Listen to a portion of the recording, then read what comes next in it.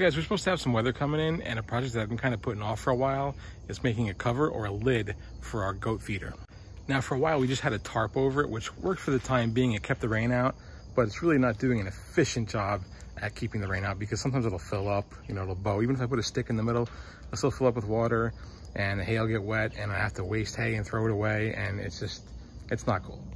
Now that works out fine when it's like, you know, a day of rain or an afternoon of rain, something like that, but we're expecting a few days of rain from what I understand, so I need to get a lid on this thing right away. Quickest thing I can think of is I have one piece of strapping left over from the roof of our chicken coop. It's an 8-foot piece. I just marked it in 24-inch sections. And I'm gonna make 4 pieces that are gonna be basically a top and a bottom that I'm gonna hinge at the end. So basically do one of these types of things. Not making sense? Follow along, you'll get it in a second. Our 4 pieces cut. All right, so we've just hinged 2 pieces together. All right guys, there's our 2 hinges put together, our little openers. My plan is to use these worm drive clamps to go around the hay feeder, the tubular metal tops, and attach, you know, maybe the bottom piece here of each one of these hinges to the feeder, and then a piece of tin roof to the top. I don't know if it's gonna work, but let's give it a try. What do you guys think? You think it's gonna work? No vote of confidence at all? Thanks a lot, chickens.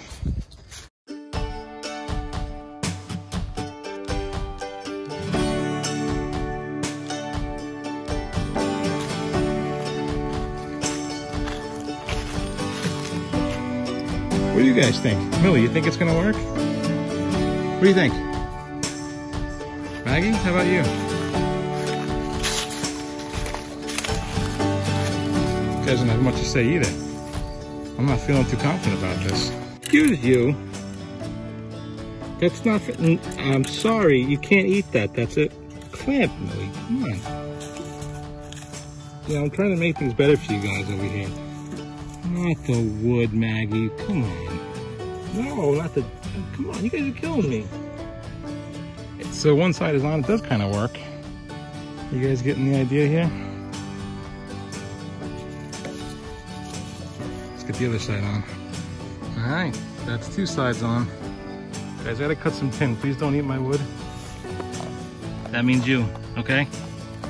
I'm trusting you, all right? We good? All right. And you especially, you crazy, crazy-eyed Maggie. Don't eat my wood. Promise? Promise? I don't know, that looks shifty. I don't know, what do you guys think? All right, so we got a piece of leftover tin roof from our chicken coop build, and it's already, they come in the exact width that I need, so I've just got to mark 53 inches across and cut it, and that should be exactly the size piece that I need.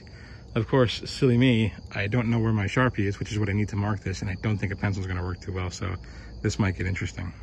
It actually left marks. I'm kind of surprised. As if you can't tell, this is my first time marking tin roof with a pencil. Okay, so here's what we got going on so far. Got a little makeshift lid for our hay feeder. All I'm really doing right now, I have it set up already, but I'm just replacing these roofing screws. It's all I had laying around, so I use it temporarily, but they pull right out of the wood, so just replacing it with some nice thick wood screws with washers to hold this in firmly. Millie, it looks like you swallowed a basketball, girl. Good Lord. All right, ladies, I think I'm done with your lid. I'm out of screws because I had a brain fart and got 8 instead of 16. So I'll leave these 4 in here. Same on the other side, but this will hold just fine for now until I go get 8 more screws. But let's check this out. I think this will be totally functional. Oh yeah, I like it. That'll work. You guys, you gotta hang in there. We got like 3 days of rain coming, maybe 4. All right. At least you'll have nice dry hay. No more wet hay. That's a good thing. Right, girls? All right. So taking my one leftover board, I cut it down to 35 inches each piece. Put it together. I left a little bit of a gap in the middle just to make it wider and just in case there's any expansion and contraction. And then I took some of this lattice and just cut it into 7-inch pieces and shot them down with some nails, with some brads. And now I'm going to stain this up the same color as the trim on our coop. All right, guys, so I'm going to use those stake pockets right there to my advantage to mount the ramp for them. What I've done is just taken a simple board, stand it up like our trim, attach 2 little feet to it that are going to fit in the stake pockets, and we'll slide this sucker in the hole. There we go. And then I have a ramp that you saw. I'll just mount that to this board. This way, whenever I move this, all I have to do is just pull this out of the stake pocket, and she's ready to roll. It's just resting in place. I'm going to go ahead and drill 2 pilot holes and screw it into that board.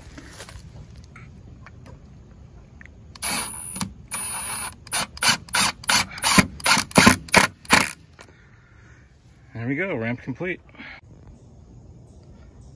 What do you guys think of the new ramp? Yeah, you're liking it, huh? Does it have your seal of approval? Morning, guys. So it's the next day.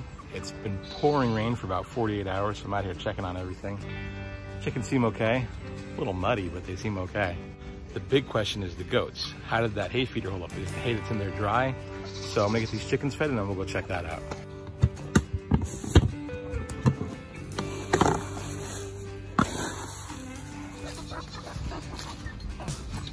Yes, breakfast is served. It's all muddy over there. Let's get you guys fed over here.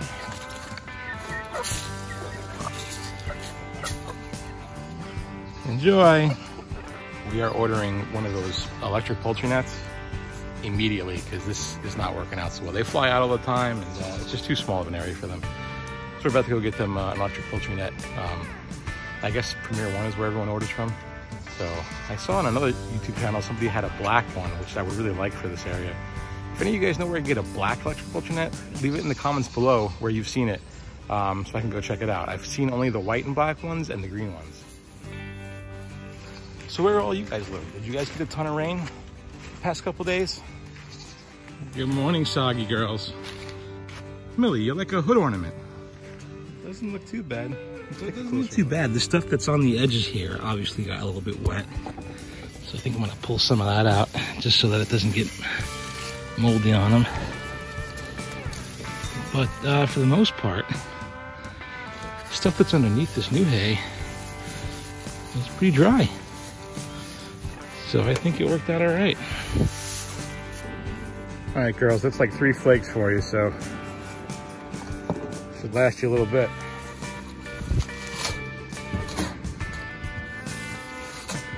So before I leave their pen, I just noticed, not to be gross with you guys, but Maggie's got a little bit of discharge there. Now, they're still young. They've never been with a buck, so I'm assuming that she's going into a heat cycle. Any of you guys that have more experience with goats want to chime in down in the comments and let me know what you think, if I'm correct, or if I'm way off base in my assumption. I'd appreciate it. I also noticed that she is flicking the tail slightly more than usual, and she's a bit more vocal than usual as well. So that's why I'm thinking she's in heat. And I had read that sometimes there can be some discharge when they go into a heat cycle. First time goat owner, guys, I have no clue. All right, I'm off to go check the SD card and the game camera again. We noticed the past 2 days, this really huge monster buck that we've been looking at for quite some time has come back. So that's pretty exciting. He was coming around a month ago, or maybe a month or 2 ago. And then hunting season really kicked into high gear around here. There's been a lot of gunfire like crazy. So, and I hadn't seen him in a month, so I figured either he just didn't make it or he just went and got skittish and went into hiding. So, but he's back. I'll put a picture of him right here.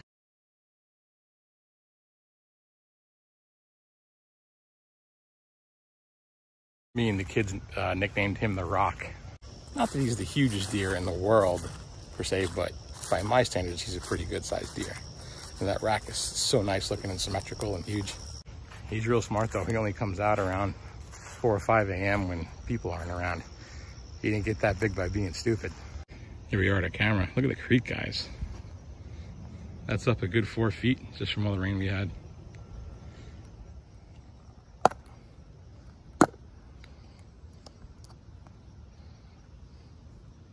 Only 14 images overnight. That's a new time low.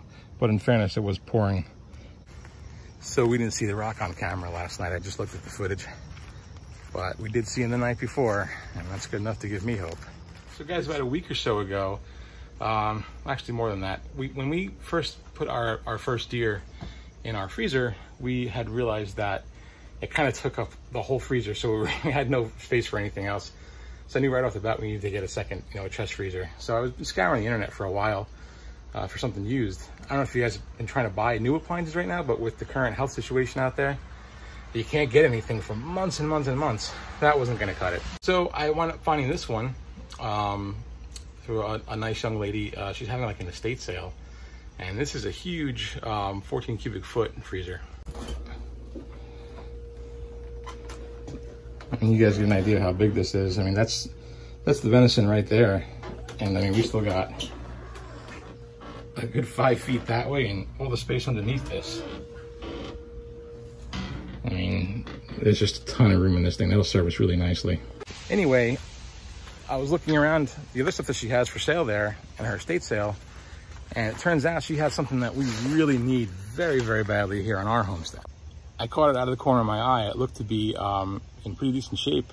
She has an ATV. She also had a garden tractor, actually a lawn tractor, like a John Deere lawn tractor that I might ask her about. But she had an ATV. It's a Yamaha. It's called the Bear Tracker. It's an older one, 2003. Doesn't run. She said she couldn't get it to turn over. But I'm kind of handy with that stuff. Me and my son rebuilt a classic car. I used to work on cars as a mechanic when I was a kid. So even though I don't know much about ATVs, I know we desperately need one here. So I think I'm gonna take you guys along, and that's gonna become our next project. Is we're gonna go pick this ATV up tomorrow. Today's Thursday, we're gonna pick it up on Friday. And we're gonna begin the project of starting to get this thing running and see if we can get it working. Hopefully we can have a nice new working machine for our homestead here, because like I said, we need it really badly. Just between bringing hay to our animals, we're still carting water by hand, which is a real pain. So if I can get like a little dump cart or a trailer that I can tow with the ATV, that would just be great. We could put our hay in there, we could put our water in there, our pellets in there, our chicken feed, go up our little makeshift road that we got up here, and hit all the animals in one stop, and take deer corn out to the corn pile. Oh, it's going to be a game changer for us. We really need one. So I'm kind of excited about it. We'll go check that out tomorrow. All right, guys, so that's going to do it for this video. Chicken ramp is working out good. The hay feeder seemed to work out good, the lid for it anyway. And I think that will serve us well. The edges of the hay got a little bit wet, but that's okay. Guys, leave me a lot of comments. About ATVs, things I should be looking for, things I should be looking out for, things I should stay away from, anything about that brand. Leave it in the comments, let me know. I can use all the help I can get. Thank you guys for tagging along with me today. I look forward to having you back for the next video. And please like, comment, and subscribe if you get a chance. I'll catch you guys in the next one. Thanks, and be well.